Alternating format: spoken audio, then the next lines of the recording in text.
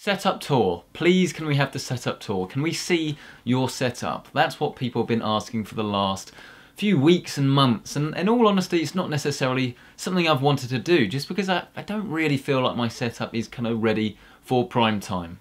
But you asked for it, so you're gonna get it. Here is the setup tour, early 2016.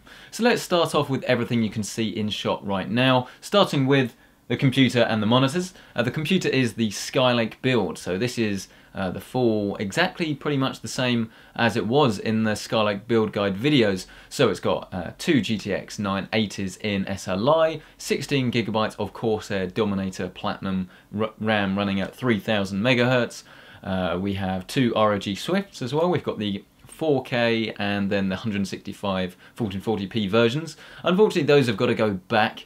And so, as you'll see from a second, that means I've got to go over to the monitor graveyard to pull out a different one while we're waiting for some more to test. And I think overall the setup is really good from a performance point of view. I need to work on some cable management and things like that, but we're going to be building a whole new studio in the next couple of months. I've got some stands ready for things like that, and I just haven't really been able to spend as much time getting this setup as good as I would like it, mainly because there's not really that much point when I'm moving out in a couple of months anyway. But rather than talking about what will come, let's talk about everything else. The keyboard and mouse. So this here I've been using for, God, about 3 years now, and that is the Cooler Master Quickfire TK.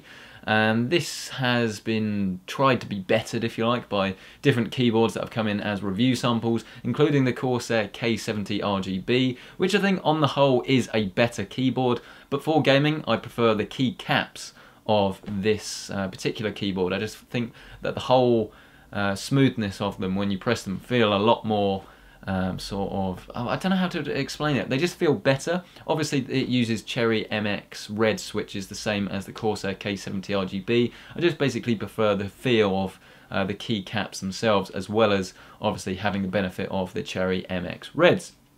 Very good keyboard, and hoping to sort of review some more and maybe get it bettered. Mouse, this is the Corsair M65. Again, this is about 3 years old, and while these peripherals will change depending on what I'm reviewing, I sort of like to keep my personal setup as free as possible when I'm not testing things. And the Corsair M65 for me is a mouse that I guess I couldn't really give a fair review to these days, and is a reason why you may not see ever a review of a Corsair M65, because I've been using it for 3 years and I'm so used to it and I really love it. I find that the sniper button makes things so much easier when you're playing any sort of game, even if it's something Twitch based, or even if it's just something like Civilization 5 or something like that. Just having the option to lower your DPI at a buttons press makes things a little bit easier. But I'm always up for changing things, but to be honest, this is the main things that I use on a day-to-day basis. Microphone, the one I'm filming on, recording with at the moment, is a Rode VideoMic, which is a pretty good all-in-one mic, if you like, solution. Hoping to move away from that to something a bit more professional in the future, but that is the Rode VideoMic that you're hearing now. This thing right here is the Blue Yeti, and this isn't the Pro version, this is just the standard version. And for all the voiceovers and things that you will sort of hear, I was going to say see, but obviously it's more here, then that is recorded with that. And it's a very good looking microphone, it's very easy to set up, you don't really need to do anything, literally just plug it in, and the high quality recordings are pretty good. It's let down by the fact that it has a desk stand though, and this does pick up some noise if you don't have something like this Corsair mouse mat to sort of pick up some of the vibrations. And of course it depends on the PC you're using as well. But I think a common problem a lot of people probably have is that they probably put their computer on their desk, and then they have a desk microphone like this, and then it picks up all the vibrations from your PC case. If you want to avoid this, obviously you can use a microphone stand, or if you really want to use a desk stand like this, have fans on a lower setting, and if you take things like hard drives and replace them with SSDs, you're going to reduce vibrations, but obviously the smart money would be just to get a better stand. Need to replace this. This is just the bog standard Xbox 360 controller that I've actually had from my Xbox 360 days. Rather than buy a plain charge kit, I just use some rechargeable AA batteries. It's still a bit of a rubbish solution, and the PS4 controller is better, but I just find that this has better support for the majority of PC games, so I've got that with the wireless adapter. Moving over to some of the camera equipment, we're filming on a Canon 7D Mark II at the moment, which is a very good all-round camera for me. It's the reason I bought it, not just for video, it's very good for sports photography, wildlife photography and things like that as well. Moving forward, might look to sort of use something else, but as you can hopefully tell, the image quality is actually pretty good. Lens collection, this is the Big Daddy. This I was quite fortunate enough to actually sort of buy off of a friend for £1,000, but traditionally this costs at least £1,600, and it's basically a 70-200, so a long lens that I use for all my close-up shots pretty much. It goes down to f2.8 and it has image stabilization, which means getting smooth shots is very easy. Very expensive, by no means required, but if you're someone that's very interested in photography or really wants the best shots, this is a very good lens to have in your collection. Moving on to this, don't use this as often. This is the EFS 10-22mm, and then this is a wide angle, or more of an ultra-wide angle.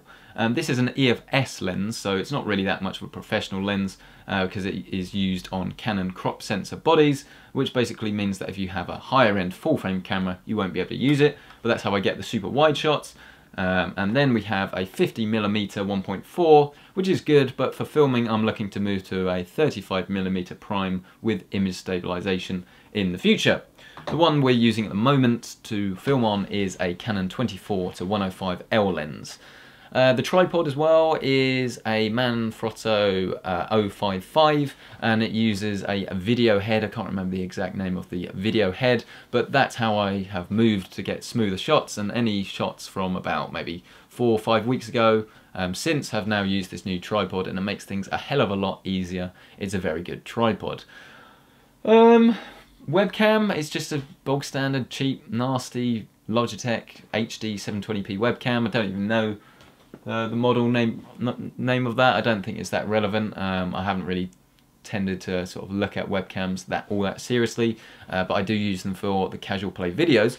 Lighting under the desk is pretty cool though, and you'll see hopefully from the B-roll, but for £17.99, and I'll leave the link to everything, but especially the LEDs in the description below. For £17.99 or whatever it was I paid for it, you basically get RGB LEDs, so they can go to any colour you like, or they can fade in and out if you really want.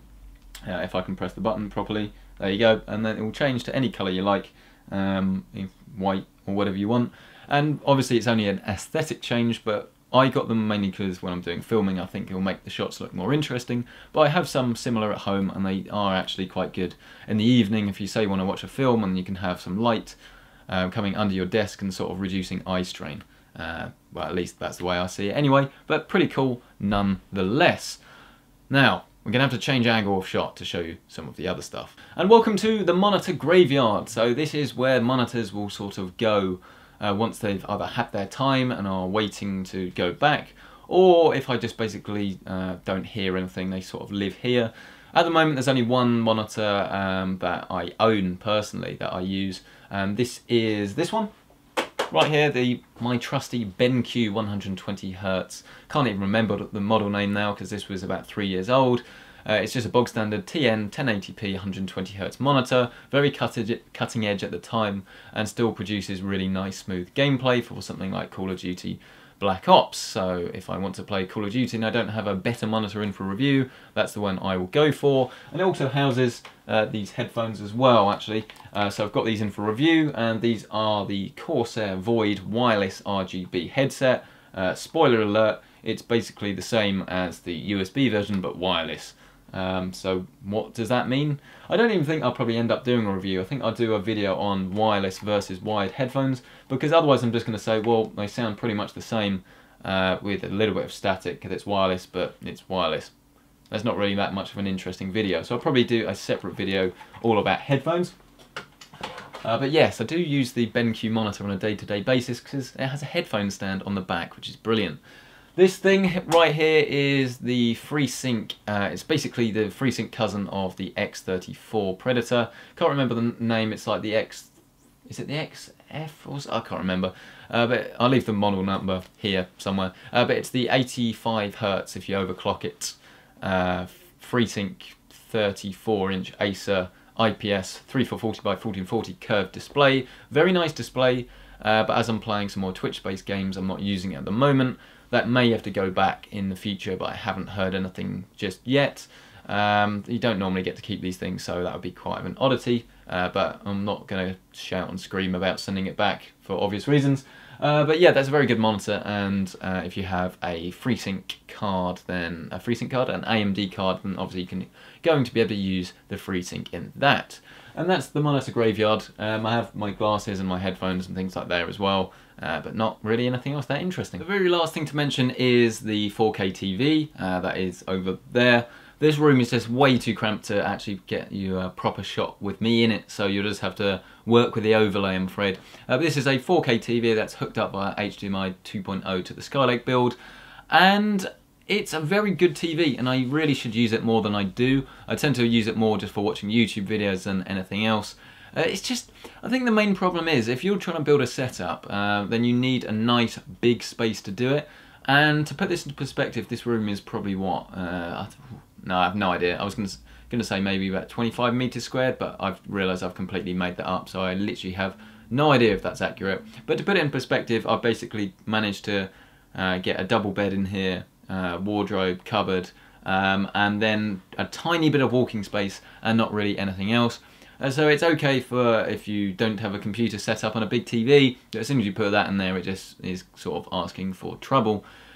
So the real big news, I guess, is that while this setup is adequate for me to work in, it's not really adequate for me to film in, which is why I'm building the PC Centric studio a bit later in the summer. And this is going to be quite exciting because it's a whole new desk, and then it's going to have all this cool speaker setup, LEDs in there, new peripherals, new monitors, new everything, and it's basically going to actually be a studio rather than a bedroom used as a studio, and that's hopefully going to be the biggest change really for PC Centric that we've had in a long time. It should make videos look a lot better.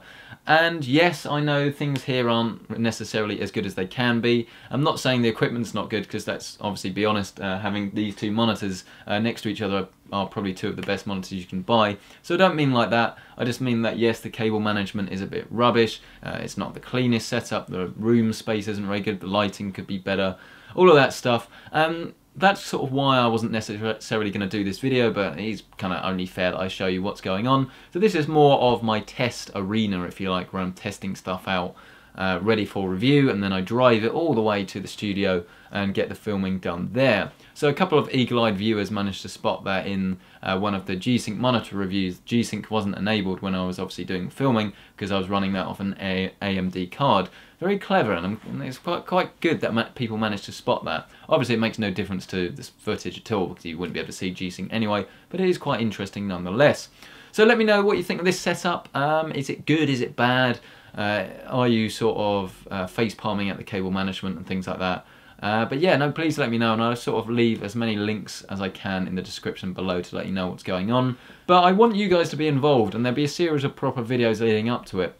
But in what's going to be the PC Centric studio, what things should be in there? Keyboards, mice, lenses, I don't know, microphones, monitors, all of that stuff. I want that to sort of be a little bit interactive. I don't want to just be showing you what I've got. I want to have a series working towards getting the best stuff in. So when we do reviews or when we do showcases and things like that, you can suggest things that might be good or better alternatives. So do let me know what you think. If you have just seen this video, then don't forget to subscribe. If you haven't already, like the video if you liked it, dislike it if you disliked it, and if you want to know more about me, I guess, then please follow at PC Centric on Twitter, and then you can sort of get the day-to-day antics. Same with Snapchat and Instagram, it's just PC Centric on both. So, thank you so much for checking out this video, as always, and I'll see you in the next one.